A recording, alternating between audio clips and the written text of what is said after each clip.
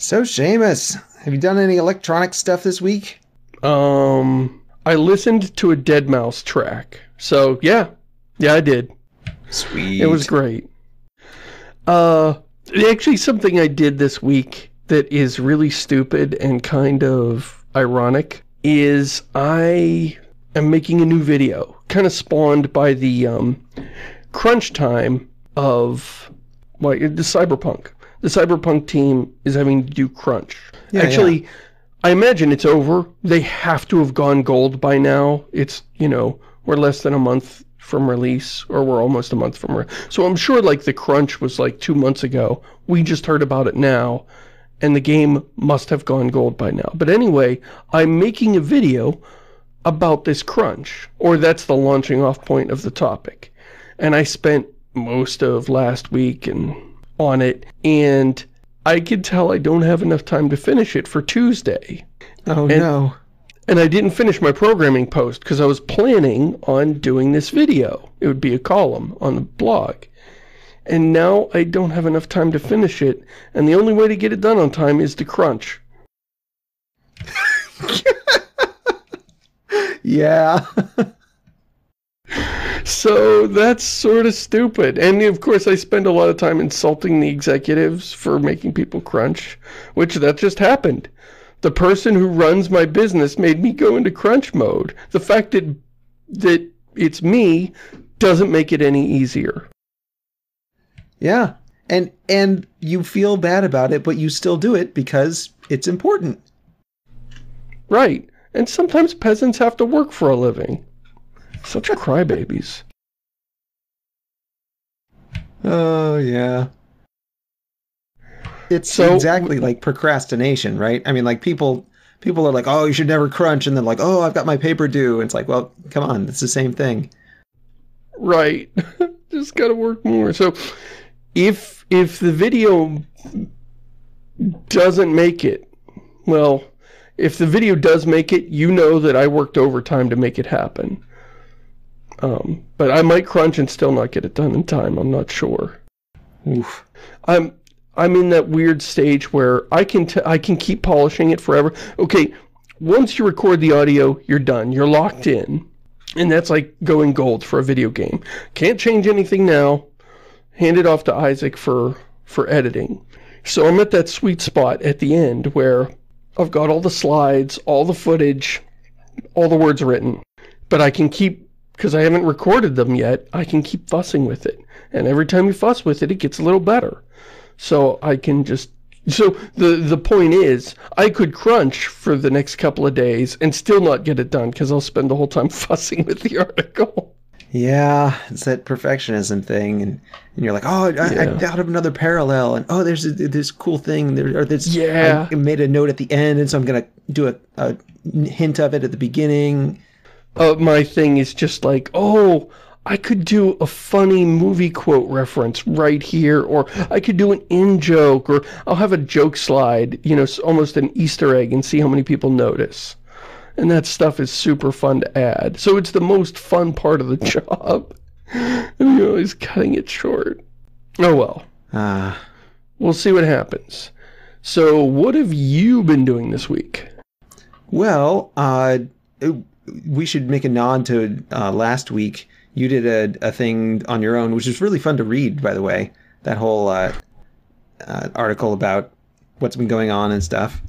And I was at a wedding. And so got back, had a kind of a short week at work, so I was working a lot. And so I haven't been playing video games much. But I did make some time to play the new Noita version 1.0. Cool. I mean, we both really... I think you liked it a little bit more than me, but we both really liked that game.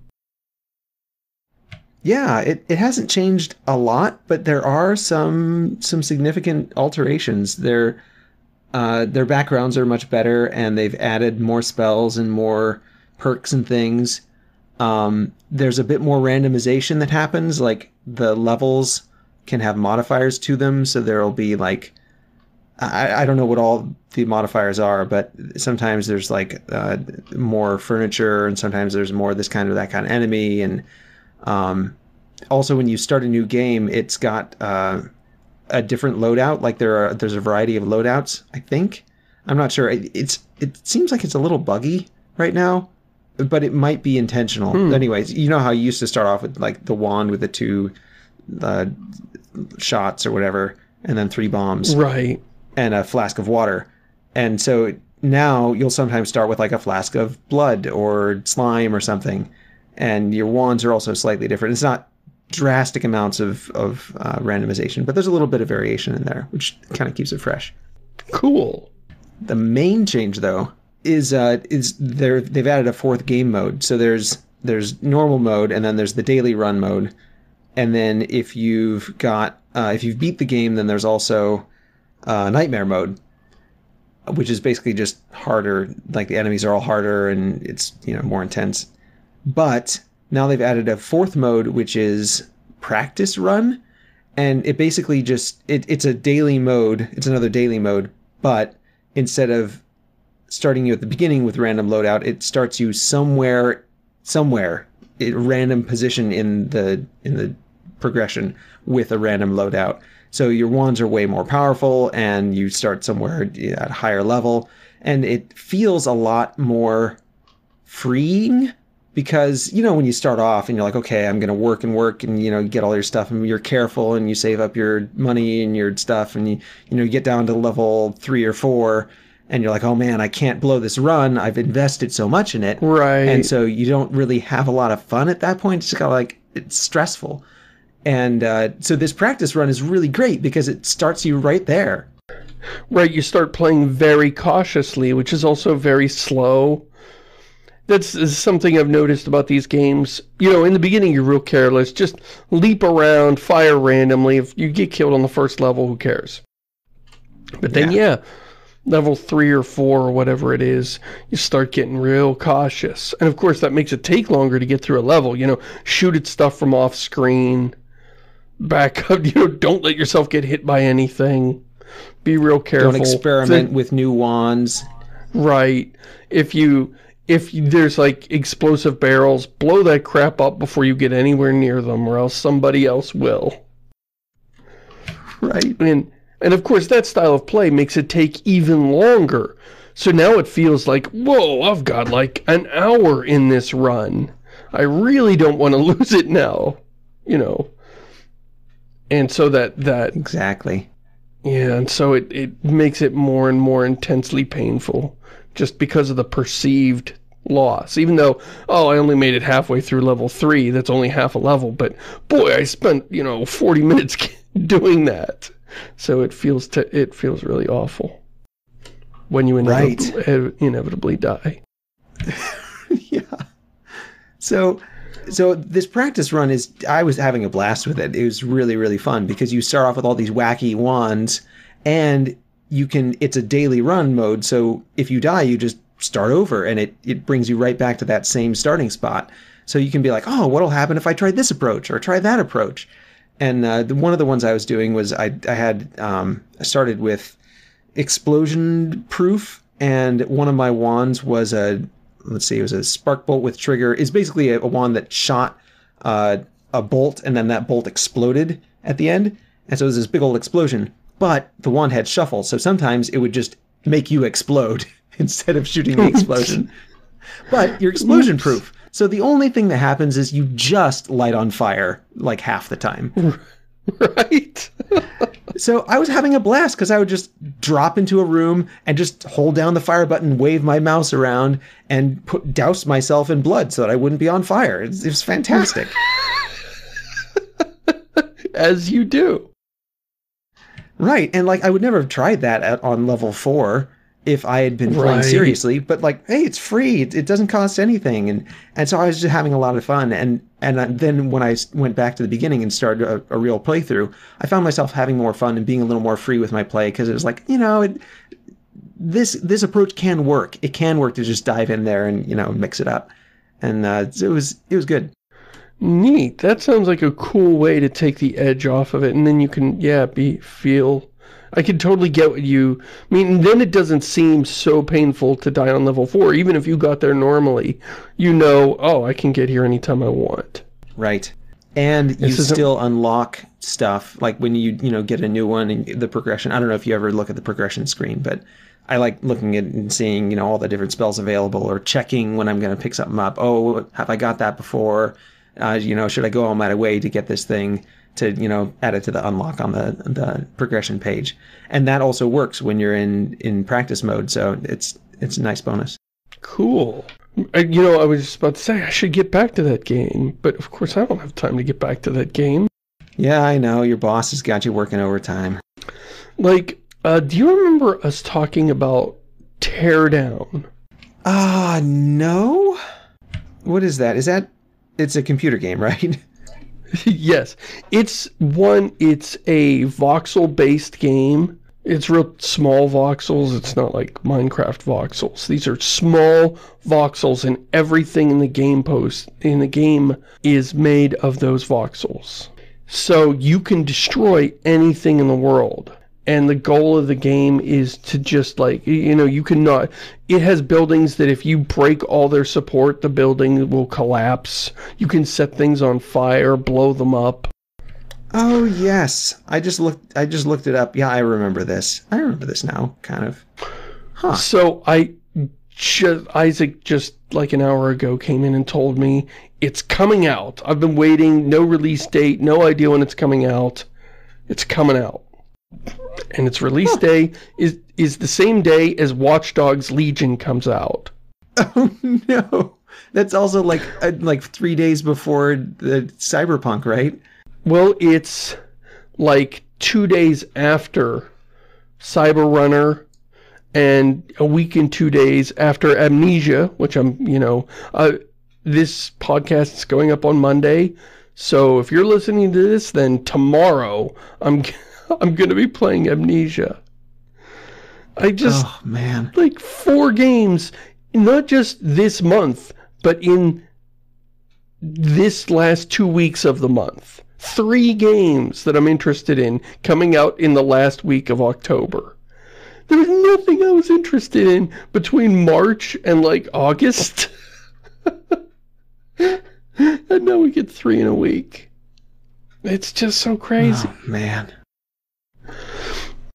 I think I've worked out what I'm doing. It's going to be Amnesia, Watch Dogs, and Cyberpunk. I think that's about all I can play before the end of the year. And then Teardown and some of the others are just going to have to wait till next year. It's so interesting that they've turned it into a heist game. I don't know if it was originally, but that was the same conceit as Introversion's game, Subversion. Subversion, they were turning it into like a heist kind of thing. Remember the one where they did the big city generator? No, I don't. I never played Subversion. Oh, it never came out, but it was a big experimental thing they did. Interesting. City generation, huh? Yeah, didn't you? Man, I get the feel. I don't know. I don't know why I think this, but I'm just like, oh, everyone knows about Subversion. Like, it was this big thing. But I guess it kind of went under the radar for most people. It was pretty cool. He had this whole thing where he'd build cities, and he had like this organic street system, and then it'd do all the interiors of the buildings, and had all the the stairwells and all the electrical connections, and all the automatic doors were all wired up. And yeah, I've seen pictures of this. Now I've looked it up, and yeah, this looks familiar.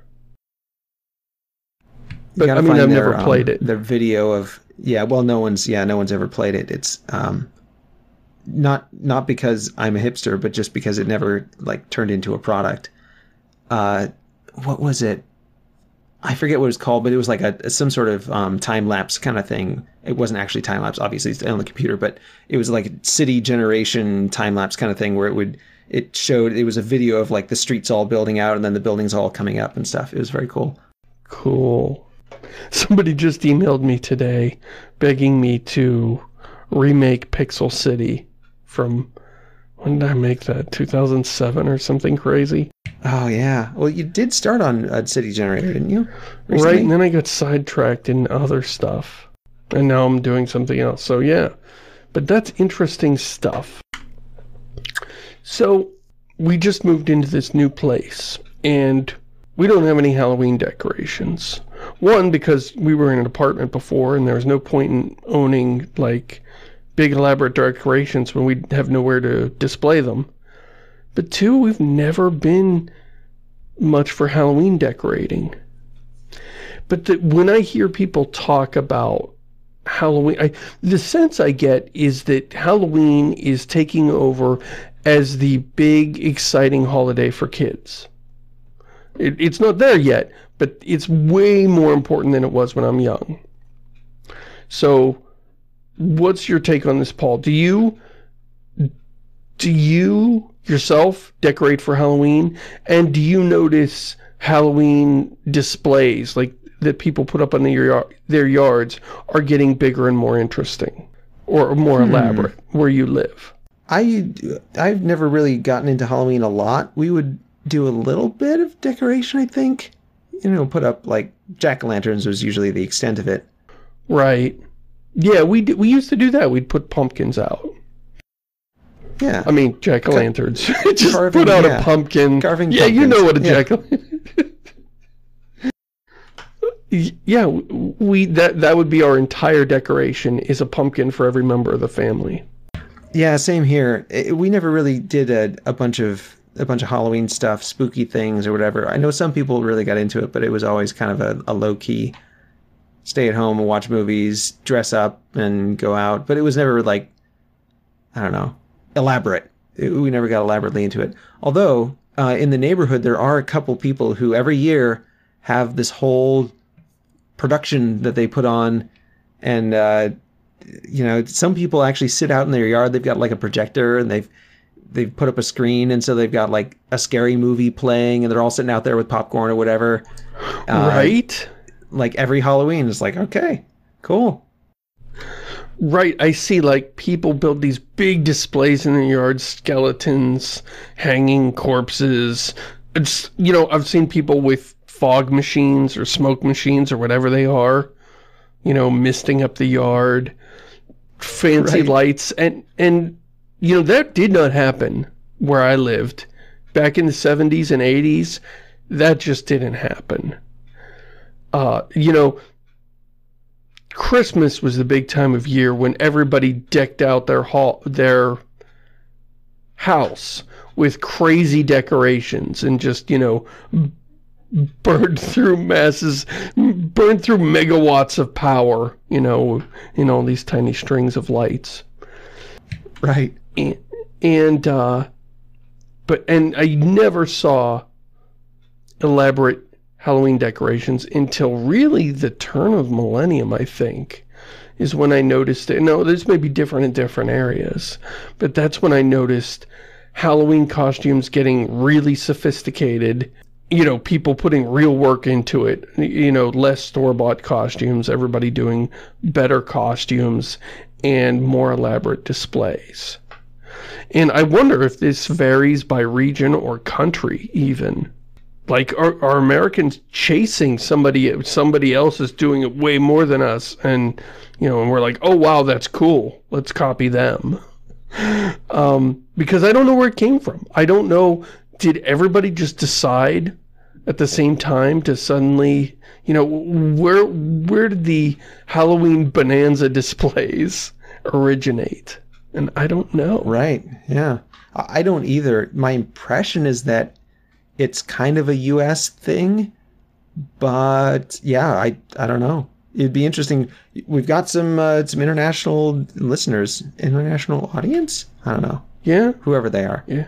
We've got some people that use the metric system in the audience, which means, you know, they live outside of America. They're smart and they know what's up. Maybe they know what's up with Halloween too. Right. Maybe they know. They have an easier time measuring their displays. Maybe they have better displays than us, because it's easier to put up. If only there was some way they could communicate with us. So if anybody else has thoughts of this, or if you've noticed this trend of Halloween becoming a bigger deal, please tell us about it in the comments. I have to admit, I still don't get into the spooky stuff of Halloween. For me, Halloween was always about sugar. Eating shitloads of sugar. Which and is red no food longer... coloring dye number 4, of course. Yeah. Red dye, probably some sort of wax coating over just this solid hunk of sugar. Maybe Right. some fake flavoring in there. No, not sugar.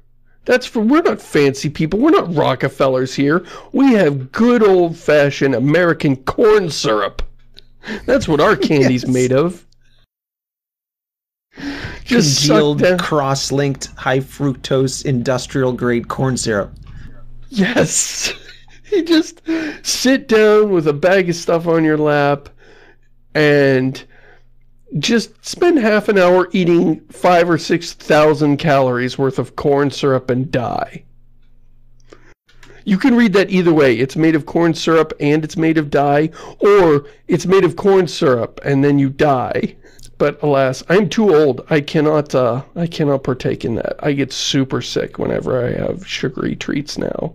So now I'm just bitter and angry at the world. I mean, I don't want that kid's stuff anymore. That's what I meant to say. Right. I was just at a party. The neighbors were having a birthday party and invited our kids over and stuff. And so there were like candy everywhere. And the kids are coming home with bags of candy. I'm like, oh no, this is going to be all month. Right? Wait, all month? Well, you know, because like this is the middle of the month, and then at the end of the month is Halloween, and so it's just going to never end. Yeah, and I mean, the sticky patina over every surface will never end. Right. The sticky patina. It's like, I just washed this, and now it has hardened fingerprints on it. I can feel them. It feels like a rough surface. They've already congealed and crystallized. Used to be hardwood floors, now it's just like high-tack floors. The opposite. Instead of waxing your floors, you tack your floors. Oh, and when I was a kid, we also didn't get multiple, like, oh, go to school and get a bunch of candy and then go someplace else and go to a party. There weren't like Halloween parties either. There was just the night. The night. And if you missed out, you didn't get any candy this year. And I also remember that every year I'd be like, okay, I'm going to make it last this year. I'm not going to gorge myself and burn through the entire sack of candy. We used pillowcases. It was like this mental thing. Yes. Yeah. I remember. Yeah, that hadn't gone out of style by the time I got to do trick-or-treating. And I just like the feel of a cloth sack. There's just sort of this mental idea. You go out with a big sack, and that'll mean you will have more, you'll be able to carry more candy. But of course, making a bigger sack doesn't increase the number of houses in your neighborhood, or how fast you can move. Yeah. Or how many neighbors feel like they need to strike up a conversation. It's like, look, Grandma, I've got 50 other houses I want to hit tonight. You just cost me 3 stops with your chitter chat asking me who my parents are. You're cramping my style. It was not worth it. Keep filling up this sack, okay? Right. Talk as long as you want, but keep shoveling it in. Right? It was not worth coming to your house for this stupid popcorn ball. You got to go to the houses with the splaunched bars.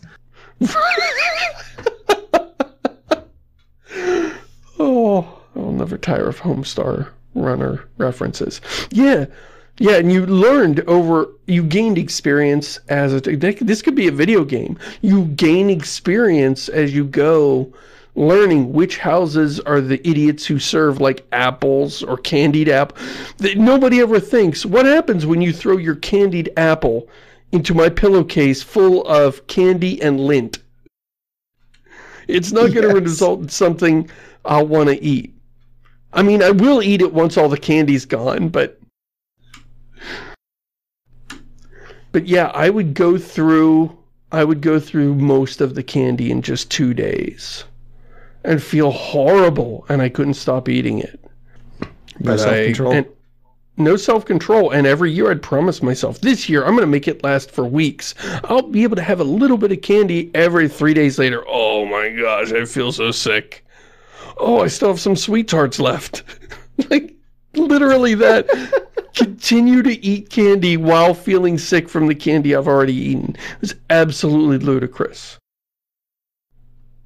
It's the roof of your mouth gets that weird, like... Oh, yeah. Patina. Preservative flavor. I don't know. Yeah, it's this weird, like, it's been tenderized by all the artificial sweeteners or something. Right, you have so much really tart candy, and I think the acid just takes its toll on the inside of your mouth. Like, the roof of your mouth feels weird. You know, we've been talking about, like, oh, back in the day we were so dumb, but, like, it was just the other day when I ate an entire box of Thin Mints, because I was like, I opened the box, and why should I stop? Right? Right, they might. If I put this box down, who knows what could happen? It might not be here well, I don't know. I get back. For you, maybe it won't. For me, it really might disappear. Right, you got kids. But even when I've got stuff, like, I still have that mentality of, like, not wanting to stop eating something because if I put it down, I think a lot of it came from childhood where eat it now or somebody else might. Yeah. I loved sugary cereal. Nobody I know has ever said, yeah, I love Lucky Charms, Fruity Pebbles. Everybody I've ever met in my life goes, oh, those are so gross and they smell terrible. I love them. And my brother loved them. And when one box made it into the house, and that would be somebody else bought it for us for some unfathomable reason, because my mom would never let something like that near the car. She was like, I'd be like, can I have some cereal, Mom? And she'd be like, yes, you want this hunks of Invincible brand cereal. Right. And that's all we get. Like, you know, a sweet cereal might be just, you know, cornflakes. But anyway, so then once in a while, some sweet cereal would make it into the house. And my brother and I would just, like, we would destroy the box in a single day, maybe even a single sitting. Each of us eating as much as we physically could. Because I know if I walk away from this, by the time I come back tonight to have some more, it'll be gone. That's right. You've already lost the competition when you walk away. Right. So the only way to solve that is to eat so much it makes you sick and miserable. The only way to win is to lose.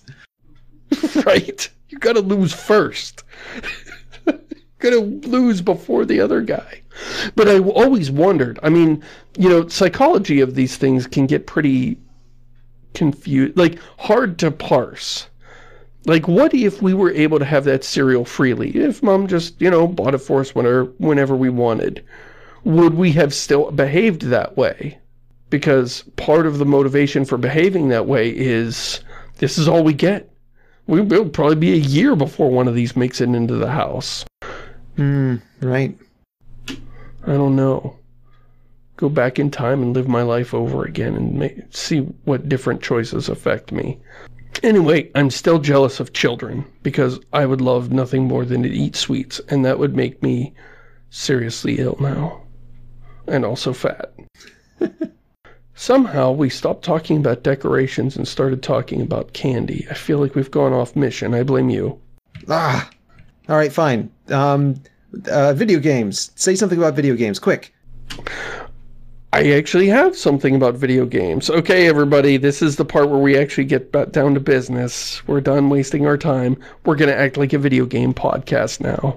So, the 29th, I'm getting Watch Dogs Legion.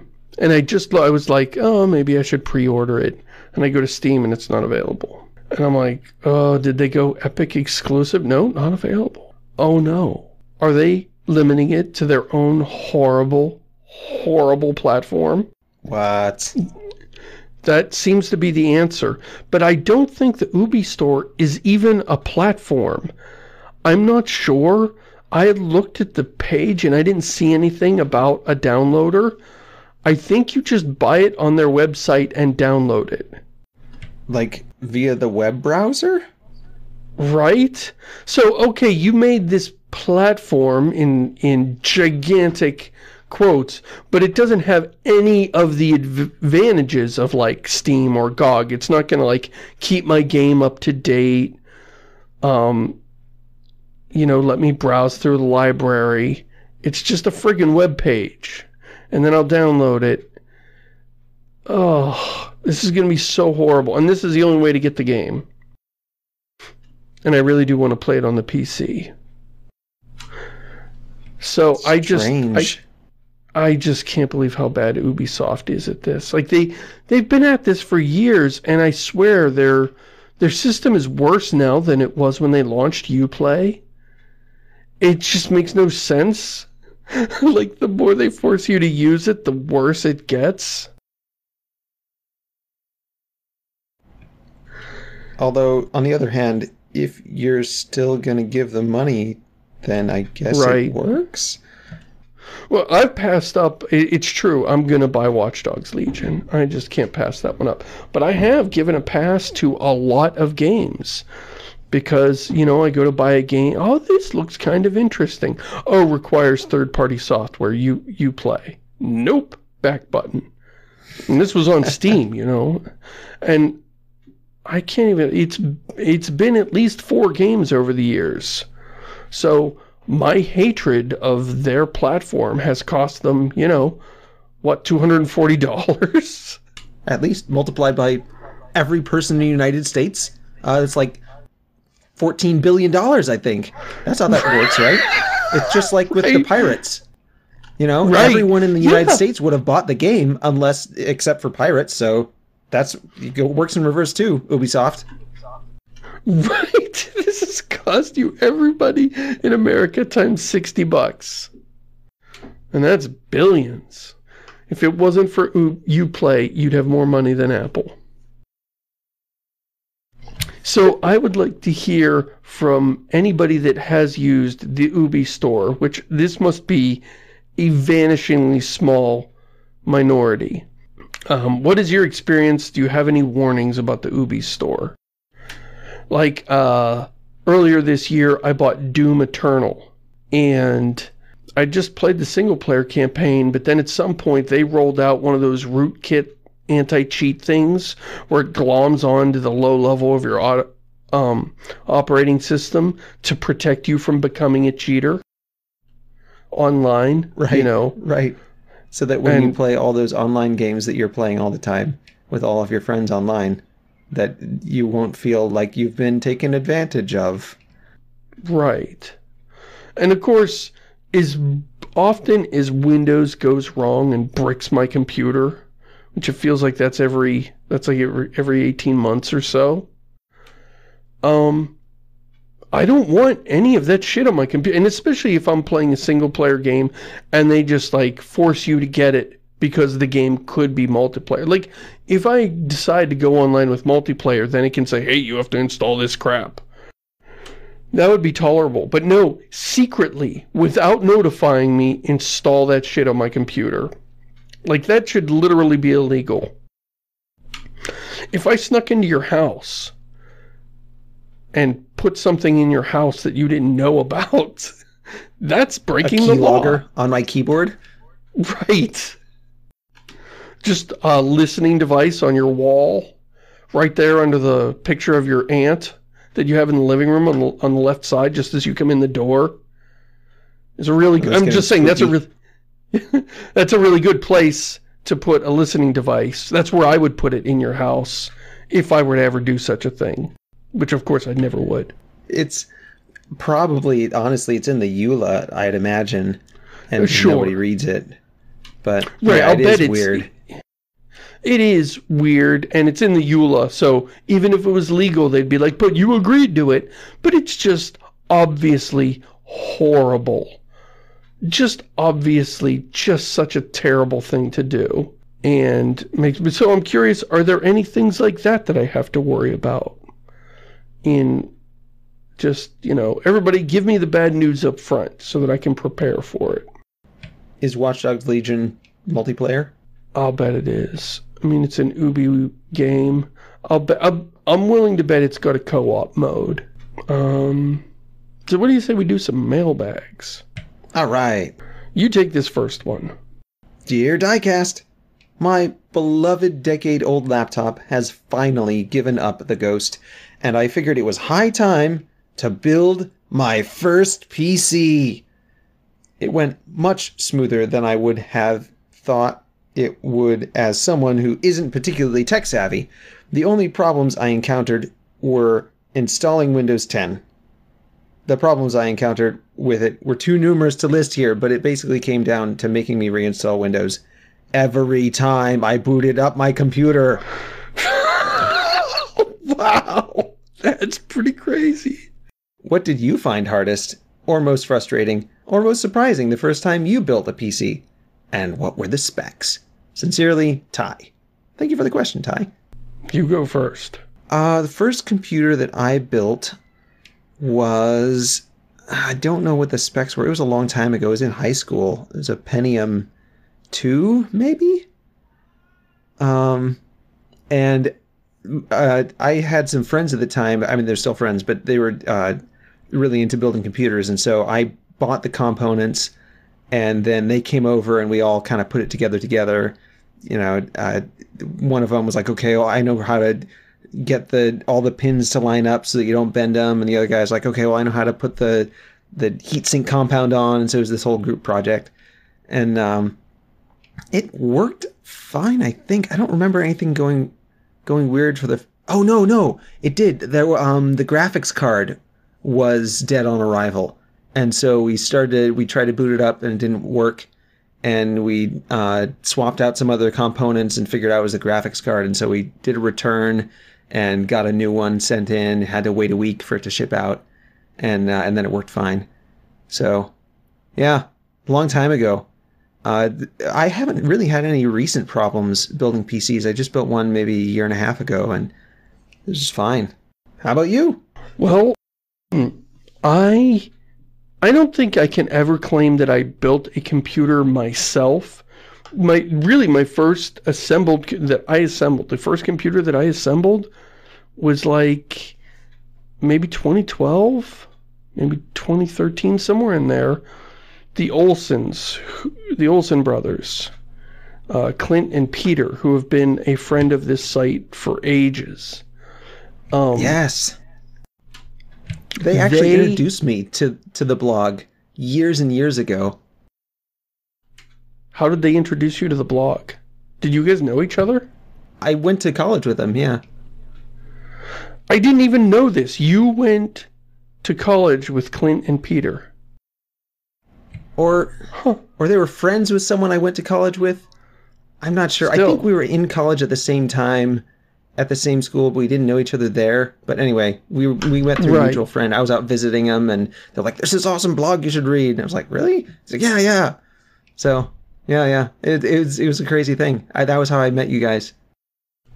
That's cool. I didn't even know about that connection. Anyway, those guys basically bought me a computer and shipped me all the components.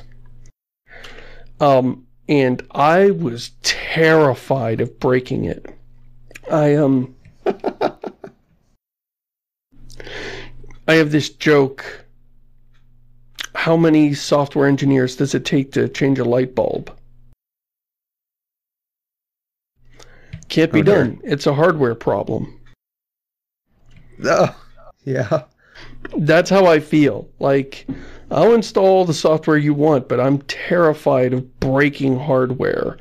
And even when somebody else paid for it, I was still like really timid, and I felt like, you know, I'm assembling a bomb or diffusing a bomb or something. And it all worked out. It all worked out, and that machine was really good to me.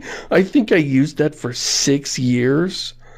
And even at the end, it was still really good. Not really good, but it was still, you know, holding up. I wasn't like, oh, I can't play any new games. I could still play everything on the shelves. That was the first thing. It's amazing what you do when you get really high quality components and right, you know, put everything together yourself and make sure you did it right. Right, I'm always afraid of like, oh, I didn't notice this, you know, I thought this was the right processor for this motherboard, but I see it's actually a slightly different, you know, version number, or there's slight difference that I was ignorant to, and I had to, you know. Yeah.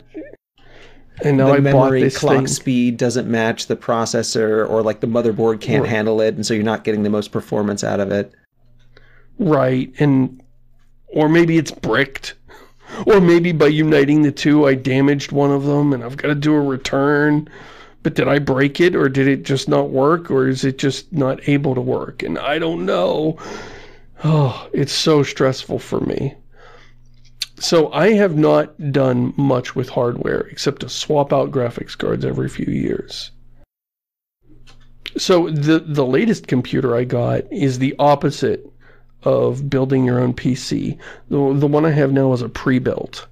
And you are not supposed to mess around. I mean, I opened it up to see what was in it, and it's just wall-to-wall. There's no way to add anything or take anything away or change anything. It's like opening up a laptop. You know, everything's packed in there. You're not supposed to be in here. If you do actually take any of these things apart, you will never get them back together again. Yeah, and everything's put together with that foil tape that tears immediately if you try to take it off. Right. But I do love this machine. I do love my Corsair 1.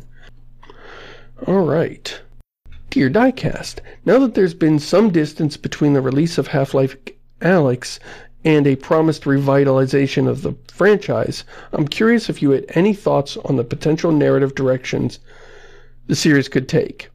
And also it goes on to ask what I thought of Half-Life Alyx.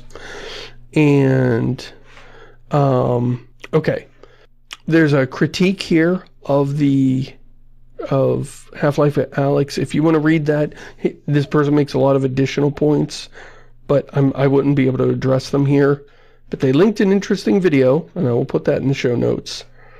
I've redacted the spoilers here. Anyway, regards, D-Tech. Thank you for the question, D-Tech. No, I have not played Half-Life Alyx, because I don't have a headset. I really want one. And you know what? You know, I complained at the beginning, in the early days of VR, that they were pretty crappy and really overpriced. But, like, the mid-range units have come way down in price. I think you can get, you know, it's no longer $1,000. I think you can get one for the price of a console, a good one. You can get the standalone, I think, for like $300. You don't even need a fancy graphics card. Right. Right. I actually hate the idea of getting those because I have a monster graphics card, and it's like, well, I've got this really good computer. You know, I might as well put that to work.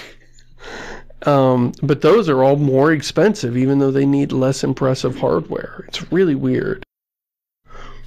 So I did not play Half-Life Alyx, and I've got a whole list, like I've got a Steam wish list of games that I'll play when I someday get a VR headset. Yeah, so, but here's the painful thing for me. I know that Half-Life Alyx is a good game. People really enjoyed it. I also know that some people have critiques of the story. And it just seems like this is up my alley. This is something I need to, like, experience this game and talk about it. And it's like, well, what do I do? What's the smart thing to do? Because it isn't like, oh, I'm going to get this, you know, it's not like this game is like, whoa, I don't have time to play it until next month or the month after. Like, it's going to be a long time before I scrape up enough money to buy a VR headset.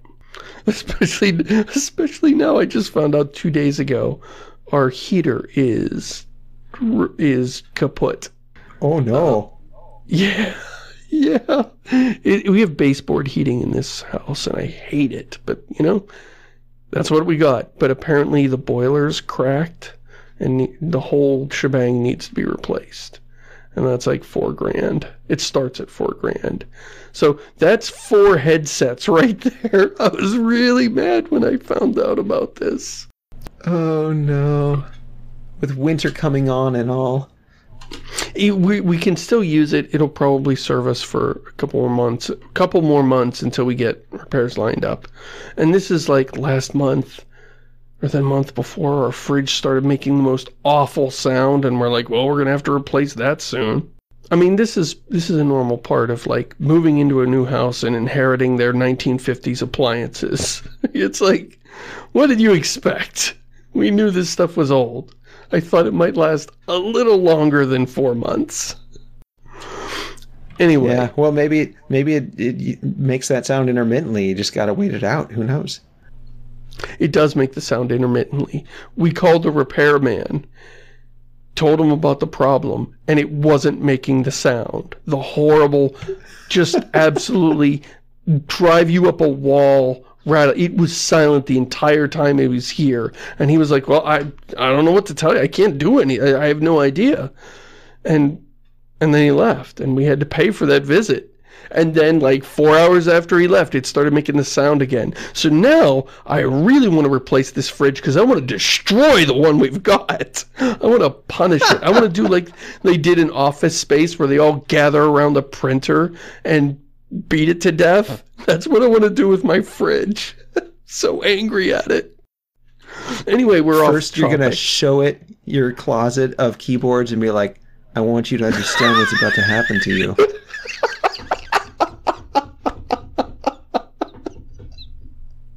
My entire closet full of wrecked keyboards. This grim totem. You watch the sweat form on its brow. That's lovely. That's a happy thought. That makes me happy. I watched Half-Life Alyx via John Blow streaming it and saying mean things about it. He doesn't have a lot of positive thoughts about most computer games, so I don't know if that was a fair assessment or not, but I mean, it's very pretty, obviously, and it seems like it's at least an attempt to move the series or the setting forward. Right. I've heard it's a really good VR game. Like, they really got the feel. You know, VR is still a bit janky. We're still playing around with, like, what the conventions are. And it seems to handle everything really well, is what I've heard about it. Like, it's one of the most polished VR experiences. But this is what I'm wondering. Like, I could watch a Let's Play of it and just, you know, absorb the content and know what it's about. Do I do that knowing that it's going to be years before I get around to playing it? Or maybe maybe I should save it. Maybe I should just save it. But of course, people are going to be talking about it. Eventually, I'm going to hear spoilers. You know, be reading random comments or, you know, watching some YouTuber and they'll just show some spoilery stuff. And that doesn't necessarily ruin the game, but I don't know. Maybe I'd rather go in cold. So what do you do about games that you're not going to play for a long time? You know, if you're waiting for a graphics card update or a PC update or to get a VR headset or to get the particular console that this game is available on. There's a lot of things that can put you in that position where I want to play it, but it's not going to happen this year. Right. I have kind of a weird approach to games and spoilers and stuff in the sense that I'm interested in the systems and the story as not as an experience of experiencing the story, but as the story as a whole and whether or not it grabs me or resonates or things like that. And so, like, spoilers for me aren't really a problem. Like, I freely watch Let's Plays of stuff and I don't worry about it because I don't feel like that's a thing that's valuable to me personally. Sure. A lot of people just consume art and they don't care if they get spoiled or not because, you know, having something spoiled doesn't spoil it. Like, it's still good. If I spoil the big moment of Star Wars before you see it, it's still a good moment. It won't be a surprise, but it's still a powerful, dramatic moment. Right. So, you know, spoilers don't spoil things. They just, I suppose they spoil the surprise. But, you know, most movies are not made by M. Night Shyamalan. Like, most movies have stuff besides the surprise. And if So, all it has is a surprise, it's like, well, do I really want to invest in that one moment? Or would it be better if I right, spent my time elsewhere? right. Do I want to sit there for an hour and a half so that I can have 5 minutes? I mean, the end of The Sixth Sense, I'm one of the dullards that didn't see it coming. So when it hit me, it really hit me and made for a great movie. But it also made for a movie I'll never watch again. I'll never watch that movie again because that's all it had. Was that big twist. Right. I remember reading Icarus Hunt by Timothy Zahn, and it has this great twist right near the end, and it's hinted at throughout the whole story. And I didn't pick up the hints. I was just like, oh, well, that's interesting. Oh, that's interesting. And then like right at the end, and the whole story lights up in your mind, right backwards, like, oh, and that's what that meant, and that's what that meant, and that's what that meant. And so it was this fantastic moment. I do really like that, but at the same time, it was a good story, regardless of that twist. Right. And so it's like I didn't feel like, oh, okay, I got the twist, but now I'll never be able to read it. I did read it again, just because like it's a great story. So yeah, there's something to be said certainly for having good moments that could be reduced if it was spoiled. But there's also, if that's all it has, then it's not worth investing in my opinion. Yeah. And of course there's the whole thing of when we're talking about video games, okay, even watching a Let's Play isn't the full experience. Watching a Let's Play of a video game is sort of like listening to the audio of a movie. Okay, you're aware of what happens now, but you haven't had the full experience. And so... Yeah. Well, okay, yeah. There's something you said for waiting to be able to experience it yourself and be there, like seeing it in the theaters or being at the game yourself instead of watching it on TV. But again, for me, it's kind of weird because I do 3D graphics and I do programming a bit, and I know how these things are put together, and so I kind of see through I can see the matrix when I'm playing video games. And so like, I don't have a headset myself, but I went over to a friend's house who had a headset. I was like, oh, it'd be fun to play with. And I, played in it for about an hour. And when I was done, I was like, oh, that was really fun. Thank you so much. And they're like, yeah, it was fun to watch you. Like we've never, he has friends over all the time, and shows them the headset and stuff. He's like, he and his wife, we've never seen anyone interacting with the VR system like you do. Like you were completely engaged with the systems, but you were not at all plugged into the conceit of it. Like I wasn't immersed. I was always like, oh, okay, what happens if I stick my head through the wall? What happens if I step out over this infinite abyss? You're playing the archery game, right? Well, like, what happens if I just hold the controllers down on my waist and like run my hand back and forth really, really quickly, clicking the button to shoot like the arrows like a machine gun, that kind of thing. Right. So even like for me, the experience of VR or playing a game or whatever is probably very different from the experience that was intended by the game developer. And so again, it's like, well, for me personally, that's not an engaging reason for me to not spoil myself on it or not learn about it or whatever, because it's not going to be the same for me as it is for a lot of other people. Right. And for me, I'm the, like, I've got a giant bullseye painted on me. Like, this game is right up my alley. They got me. If I had a VR headset, I would have played through this game 10 times by now. Oh, yeah. And I mean, that was some of the first like long form reviewing I did, was talking about the Half-Life games on my site. I mean, it'd be good to go back, or into that world. It'd be good to play Half-Life Alyx.